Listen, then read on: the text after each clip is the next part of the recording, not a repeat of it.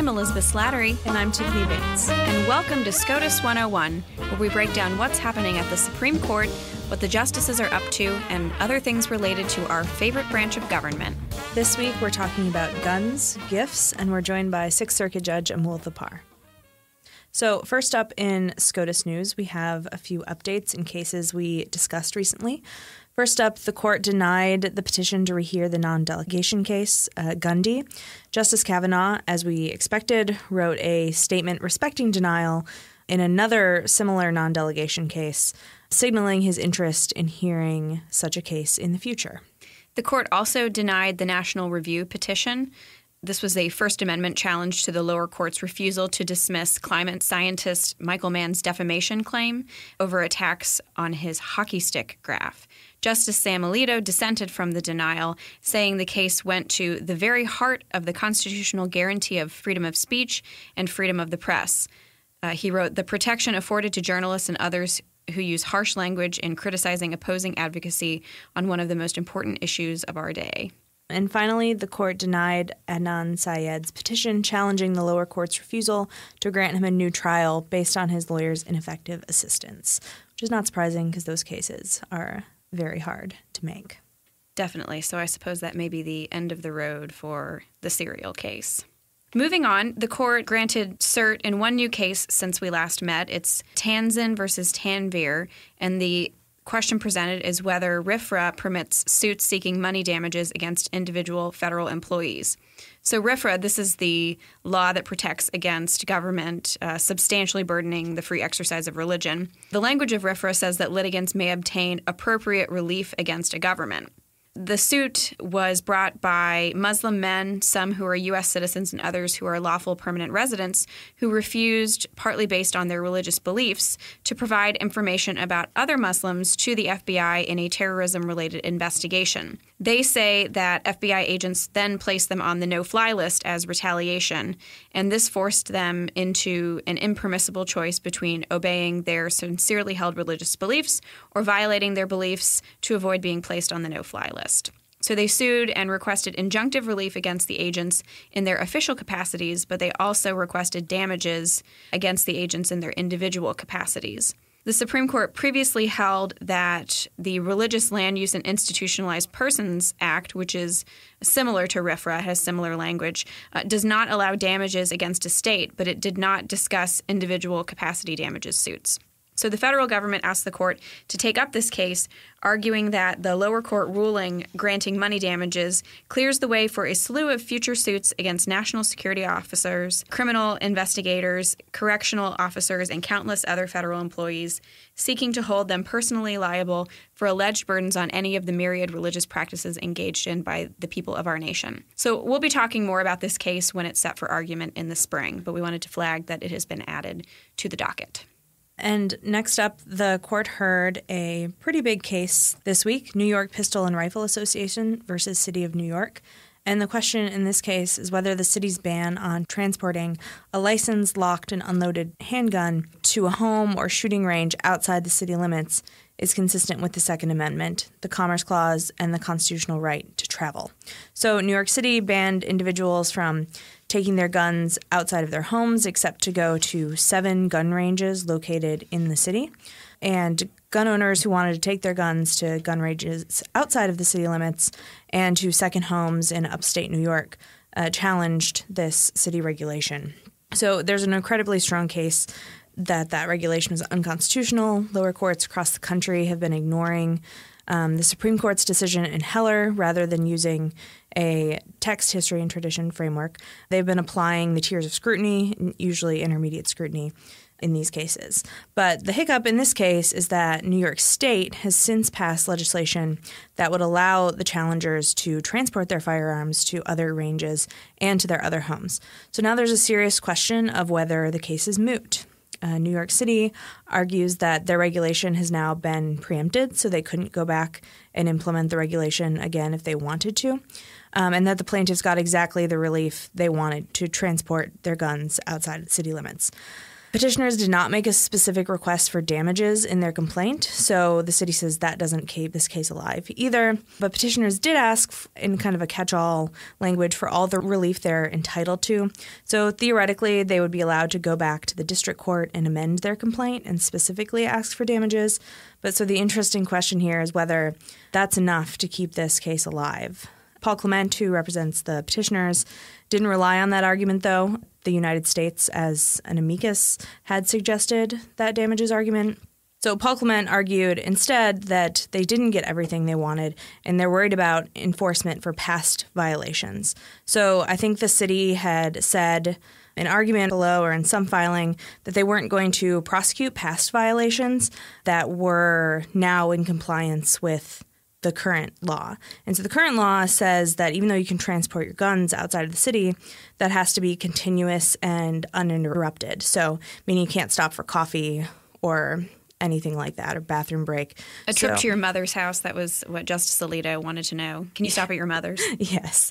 So they say we didn't get everything we wanted, and we're still afraid of that, and we could be prosecuted for that. So the lawyer for the city basically said, well, we pinky swear that we're not going to go after those types of offenders, but I'm not sure that that's sufficient for the Shooting Club members who brought this challenge. Yeah, I don't think that gives them a lot of solace. And Paul Clement also argued that respondents were strategically trying to moot this case in passing those laws. So there could be a voluntary cessation problem, although it is more complicated since it was the state that passed the new law rather than the city ordinance. Yeah, based on the argument, so Justice Kavanaugh did not ask any questions. Justice Thomas, which is pretty standard, didn't ask any questions. The Chief Justice only asked a couple of questions, only of the lawyer for New York, and they were all about mootness.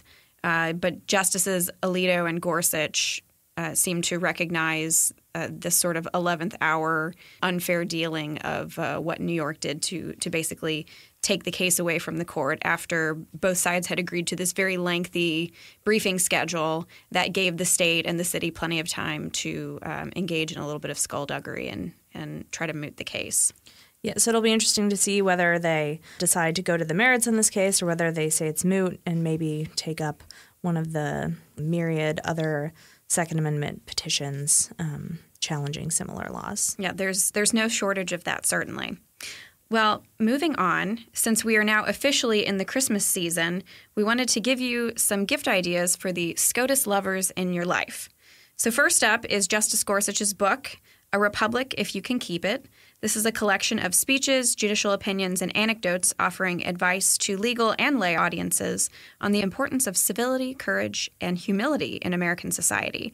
It also offers a rare glimpse into the justice's private world, sharing stories about his final moments of anonymity before he was thrust onto the national stage with his nomination to the Supreme Court.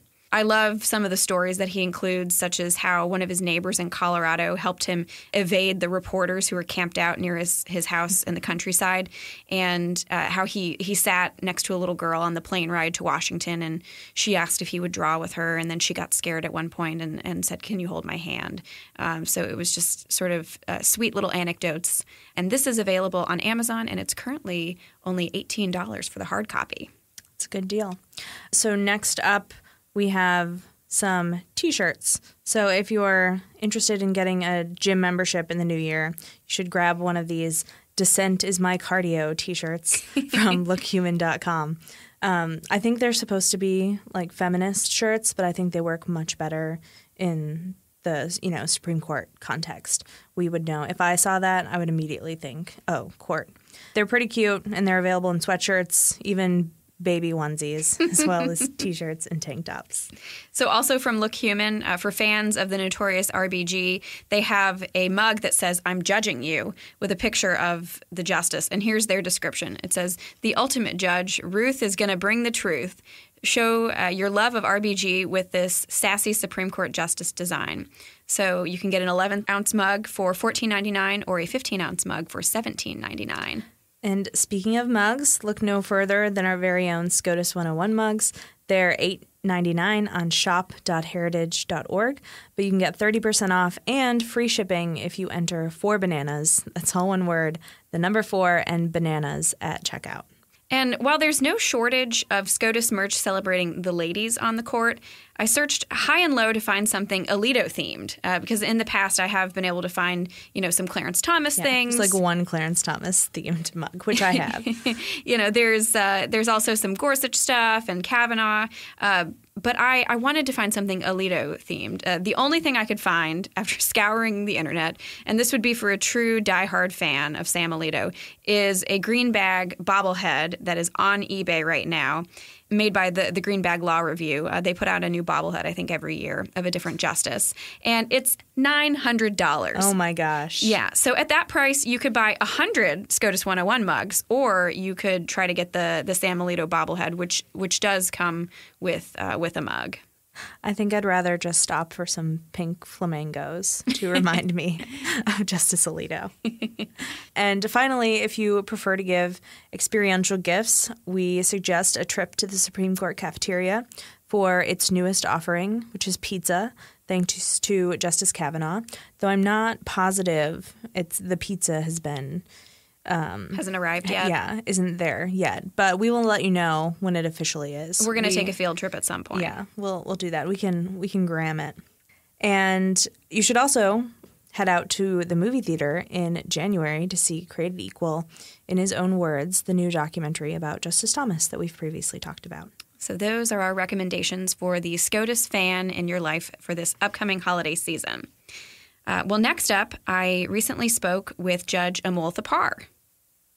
Amul Thapar is a judge on the U.S. Court of Appeals for the Sixth Circuit. Welcome to SCOTUS 101, Judge. Thank you for having me. So let's start out with your early career. After law school, you clerked for civil rights icon Judge Nathaniel Jones on the Sixth Circuit. Tell me about him and what you learned from your time in his chambers. Yeah, so Judge Jones is an incredible human being and an incredible mentor. I learned a number of things from him. First, he was this great American patriot, and he had this passionate love for our country. He truly believed, he saw amazing change during his lifetime, and he also helped with the South African Constitution, and he saw how great our country truly was.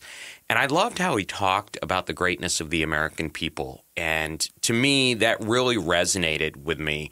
The other thing was he kind of lived this every day in his life. He treated people really well. So I'd go to lunch with him, and I still do, in fact, and I'd notice how well he just genuinely treated people and what he thought of people. And I thought, this is remarkable. He's now in his mid-90s and still just one of the happiest people I've ever met. And finally, he was very welcoming to me. When I interviewed with him, I shared with him my judicial philosophy, which was very different than his. And he said, this is going to be a fun year. And he and I would often debate, whether over lunch or over opinions or over the material we were working on. And I was amazed at how willing he was to listen to me, kind of a young punk out of law school's views, so different from his own. And here was a guy with, battle scars and gray hair. But I thought, this is really unique, like being willing to listen and test his own views with mine and battle with me. And I loved that he loved the passion I had for my views, even if I disagreed with him. That's wonderful. So fast forward, you've been a judge for more than a decade now, but you also spent time as a U.S. attorney in private practice and as an adjunct law professor. So what's been your favorite job?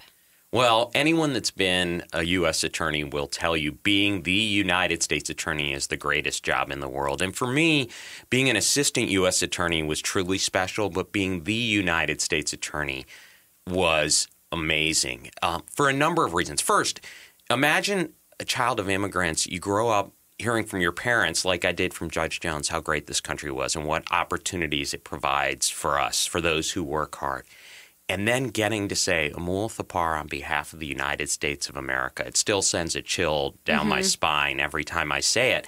And then being able to be the United States attorney and be the representative of a district of great men and women whose only goal every day is to do the right thing and put their head down on the pillow knowing they did the right thing. And that's an amazing opportunity. And so I can't think there was a better job. And if you think about when I was U.S. attorney, it was in a post 9/11 world. And so the 94 U.S. attorneys who themselves were these amazing men and women throughout the country, all of us were bound together by this common goal that meant so much to us. And for me, it was really personally – it meant a lot. I was on a plane on 9/11 headed to Los Angeles and got diverted to St. Louis, and I vowed to the man upstairs that if I ended up on the ground, I would go into public service and never leave. And I've adhered to that promise. And my wife was pregnant with my daughter, and my son was 1 year old. And so when you're up in a plane and you realize what's going on,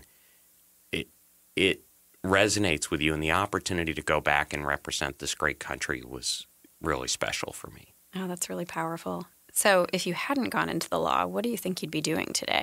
So my parents always wanted me to be a doctor, and you'll be happy to know that my sister became the crown jewel of the family. She's a doctor, and I did not become a doctor. And I probably would have tried, but anyone that knows me would not want me being their doctor. And so I probably would have gone on business. Although now, growing older myself, at 50 years old now, I now know why my parents wanted me to be a doctor. I now want my kids to be a doctor, so someone will truly take care of me as I get older. So you were appointed to the district court by President Bush in 2007, where you served until your appointment to the Sixth Circuit.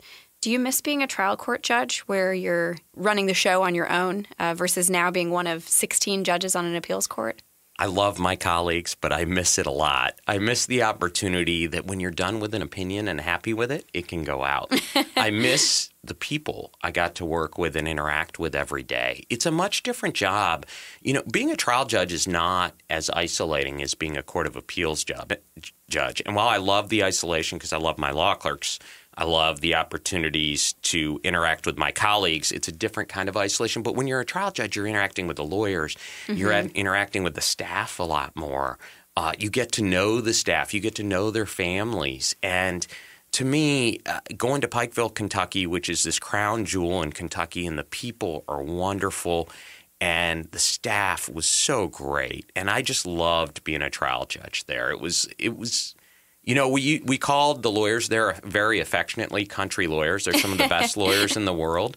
And it's because they lived their craft, so to speak. I mean, they were counselors and attorneys. They weren't just attorneys. And I think often in the big cities that skill is lost, where you're a counselor to the people you represent. You help them and you represent them. And I think the first part of that often has been lost on the profession, but not by the people of Pikeville. And you saw that even in court. So you're adjusting to the somewhat monastic life of being an appellate judge? I am adjusting to it. I love it. I get to spend more time studying the law and spending time writing, which I love doing.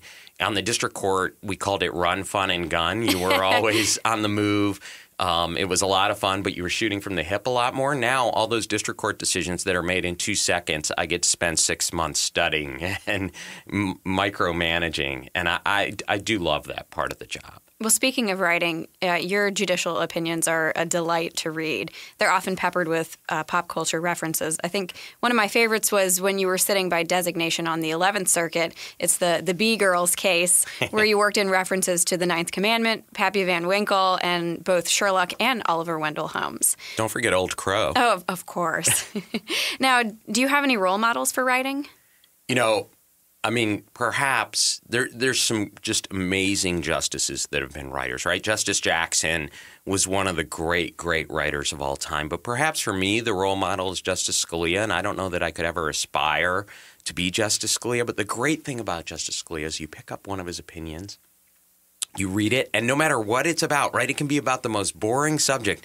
He somehow makes it interesting. And he has these great lines, and he knew how to put sentences together in a special way. Not only was he a phenomenal writer, but he made it really, really interesting to read, and he made it fun to read. And so if I ever aspire to write like someone, it'd be Justice Scalia, but I know I can never reach that pinnacle. But I just admire the way he wrote.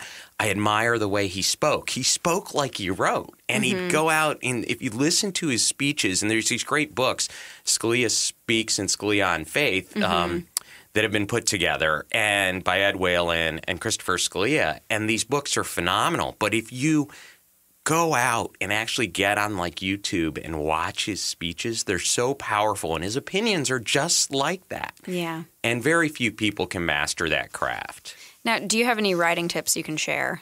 So I always think, one of the things I hope you notice about the Court of Appeals opinions I've written is I've tried to keep them under 10 pages. And I feel like I appreciate that. Well, no one's ever picked up put down a brief or put down an opinion and said, boy, I wish that was longer, right? Very few people do that. And so whenever my opinions are more than 10 pages, I feel bad because I got tired, I got lazy, or I quit. And so I think it's really important to learn the skill of writing short. And I think too few judges do it. We have too many long opinions. And let me tell you why that's a problem, because I was once a district judge. And district judges don't have time to read 70-page opinions. They're trying to get a rule statement, apply it, and do the best job they can. And when we have these long and voluminous opinions where you got to hunt for the rule statement, that's a lot of busy work for trial lawyers and district judges who have real jobs. Now, shifting gears a bit, you're on President Trump's not-so-short list for the Supreme Court. How did you learn about this? So I was walking out of the courtroom. I was a trial judge at the time, and so we were often in court. And I was walking out of the courtroom, and one of my clerks said, "Hey, Judge, you're on the list." And I said, "The list? What list?" And as you know, I was not on the first list. And the first list, a lot of people thought was so great that why would he ever create a second list? Of course, we all know who was on the second list, a man named Neil Gorsuch. And so I was honored to be on the list, but I was surprised to hear it and had no clue that I would end up on the list. And it's a great honor to be on a list with so many just remarkable jurists and people. And so it's an honor, but I was shocked. So now your chambers are in Covington, Kentucky. Do you have anything in your chambers that represents where you're from or your personality? Yeah, so I got a few things. My chamber is littered with, or littered is a bad word, but it's got a lot of my kids' things, meaning it's got baseball helmets from Nick. It's got pictures and crafts that Zach made for me as a child. It's got all kinds of stuff that Carmen has made for me. And then they've all made like birthday pictures, all kinds of stuff. And I love that when you look around my chambers, you see drawings from my kids. You see all the things as my kids get older that remind me of what is really important in life, which is your family and my wife and children. And to me, nothing's more important. There's nothing that matters more to me. And I see those reminders every day. And I always think back of when I was a baby judge, so to speak, new to the judiciary, and one of my colleagues told me, when you become a judge, it can go to your head because everyone calls you judge. If you say a lamp would look good there, the next day a lamp will show up there. And as I was learning all this, I thought, boy, it really can go to your head. And I went home one day, and Nick was about 6 or 7 years old, my youngest. And I said, "Hey, Nick, clean up your stuff." And he turned and looked at me and said, "You're not the boss of me, Mom is." And I think that really quickly I was reminded by my children, and it's good to have their stuff around, that I'm still a dad and I'm still a husband and I'm very fallible and make many, many mistakes every day. And so that being one thing is I love having in my chambers. I also have, when you walk into my chambers, the first thing you see is a Norman Rockwell painting of the judge, and it's called The Right to Know. And to me, this is really important that my clerks and I see that every day, because I think another part about opinions, to get back, is that you should make your opinions understandable. And what I always tell my law clerks is I want the person on the street, I don't want them to agree or disagree. I want them to be able to read my opinion and understand it. So when you go to law school, they hand you Black's Law Dictionary. And what I told them is if I ever get anything where I have to look it up in Black's Law Dictionary, I'm going to puke. And the reason is you should write in a way that a lay person can pick it up and understand. And that painting reminds me of that. It also reminds us, hopefully, that justice delayed is justice denied, and it's important to be timely with our work and work hard so that we get decisions out. And the final thing I have, maybe the most important thing in my chambers, is every day I see it. It's right next to my desk. My roommate from college, Sean Saline, is a general in the Marines. And I had maybe the greatest speaking engagement ever. I got invited to speak at the Marine Ball by Sean. And he sent me, of course, it had to go through security, and my court security called me when it did, an ammo box. It's this Marine ammo box, basically the boxes they carry with all their ammo. And I have that in chambers because it reminds me every day that the job we do is simple. And the real heroes are the men and women who protect us every day, who stand on that wall when we go to sleep, who work the holidays whether they like it or not, who can't get sick because they have the responsibility of defending us. And to me, there's nothing more important. And it's good for me every day to see that ammo box and know there's people out there sleeping in the desert protecting our way of life.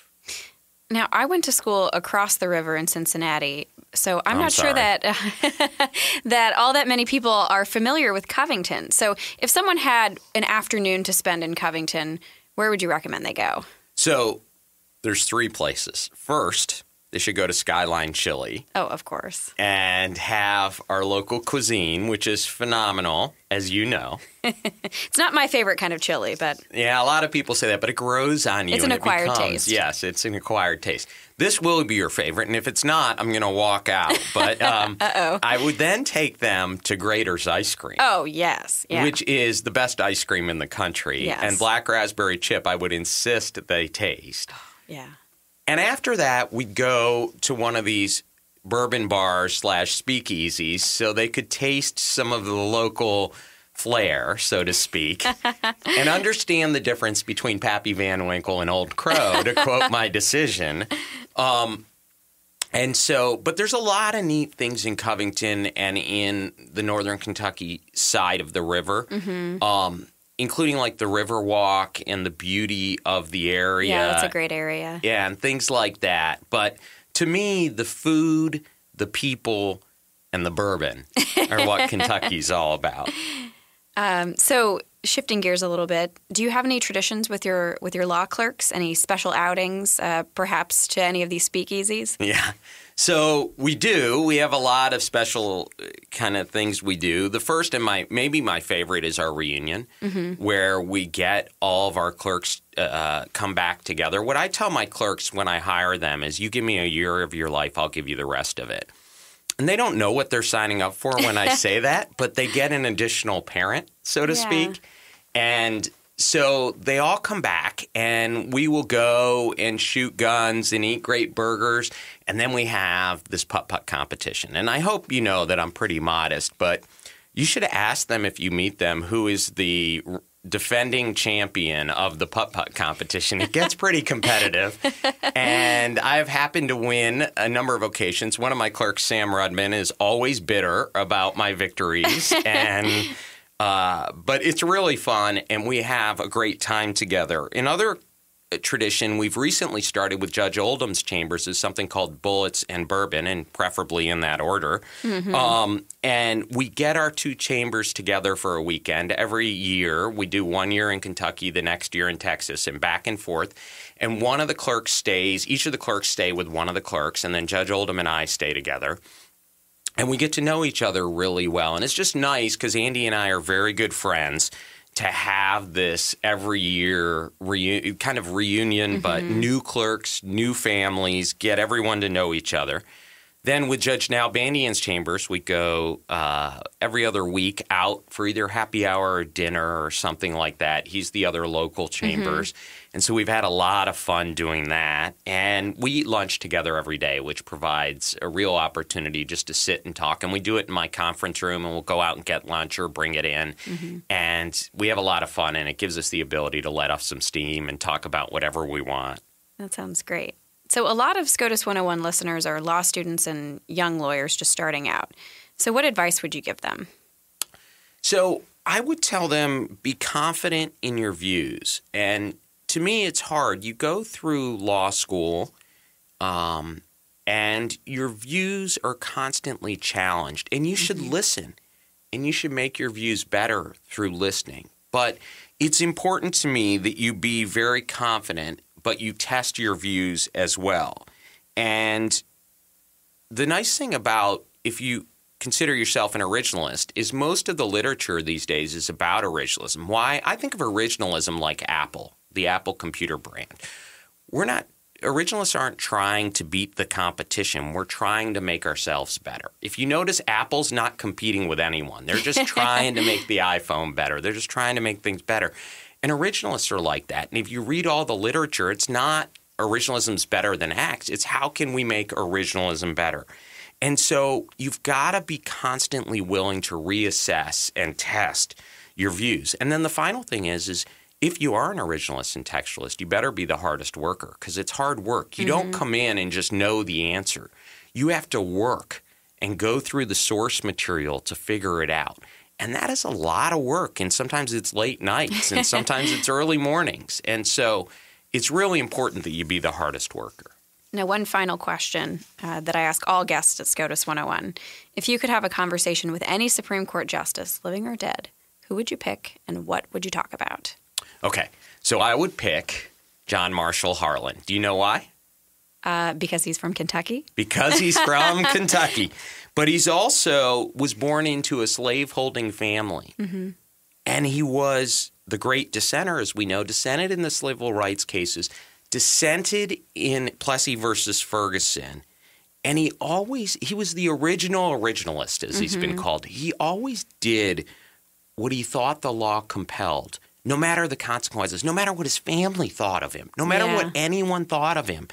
And if you look at him, you see someone who truly epitomized duty to law, not public opinion, duty to law. And that's what he followed. And I'd love to sit down and talk to him about that and understand, the courage he had to follow the law, to be the original originalist. And so it'd have to be John Marshall Harlan. That's who I would pick as well. Cool, good. All right. Well, before I let you go, since you're a fellow Kentuckian, I wanted to play a Kentucky word association game. So, best bourbon. Wellers. Wellers. Okay. Do you know what it is? I haven't had Wellers. You haven't had Wellers? I'm partial to Bullet. Okay. So can I tell you what Wellers is? Okay. Please. I don't want this podcast to go over. I talk a lot. But Wellers is it's the beauty of being a former trial judge, right? You get to talk as much as you want. Wellers is the poor man's Pappy. And Buffalo Trace hopefully won't be offended that I said this. But when they make, hundreds of barrels that are Pappy, but the ones that don't make the taste test of 20 people That's right. at different segments become Wellers. Yeah. So for someone like me that can never afford Pappy, I'm on a government salary, and that, wants to drink tasty bourbon, Wellers is the way to go. It's good enough. Yeah. All right. Best Derby winner. Oh, gosh. If you follow. Secretariat. Okay. I looked up a couple of things that I thought might be interesting. So there was Citation in 1948, Triple Crown winner. I thought that's appropriate for a judge. Right. And Affirmed, Yes. 1978, Nice. Triple Crown winner. You came up with good ones. I think perhaps my favorite is the first filly to win in 1912, and her name was Regret. All right. Best fried chicken. Oh, so have you ever been to the Greyhound Tavern? I have. The Greyhound Tavern on Monday night in northern Kentucky on Buttermilk Pike has the best fried chicken around. They have it all week, but on Monday night is fried chicken night. All right. Now, you might have already given your answer for this one. Best son or daughter of Kentucky? Wow. Well, can I claim Abraham Lincoln? I think he counts. Yeah. Yeah, he was born in Kentucky. Yeah. I think I'd go with Lincoln over Harlan. I'd have to, right? Okay. Yeah, he's up there. Yeah. Okay, final one. Best Kentucky delicacy? Oh, wow. Because there are some interesting... So Derby pie is wonderful if you like sweets. Of course, the fried chicken is not necessarily a delicacy. And then the bourbon, right? Yeah, I always bring a Derby pie to my husband's family's Thanksgiving. They're from Maryland, so they didn't know what Derby pie was, and now it's a standard. We have to have that Derby pie. So what's your best Kentucky delicacy? Probably Derby pie, maybe Benedictine spread, the cucumber on sandwiches. I'm also partial to the hot brown sandwich because I'm from Louisville. Hot brown's wonderful. Yeah, but that's more of a Louisville thing. That is. So, okay, well, that was it for my Kentucky Word Association. But thank you so much for joining me. This was a delight to have you on the podcast. Well, thank you very much for having me. It's been a true pleasure. Thanks for listening to SCOTUS 101. Be sure to subscribe on Spotify, iTunes, or wherever you listen to your podcasts, and please leave us a 5-star rating. You can also follow us on Twitter at SCOTUS101 and email us at SCOTUS101@heritage.org with questions, comments, or ideas for future episodes. You've been listening to SCOTUS 101, brought to you by more than 500,000 members of the Heritage Foundation. Executive produced by Elizabeth Slattery. Sound designed by Lauren Evans, Thalia Rampersad, and Mark Guiney. For more information, visit heritage.org.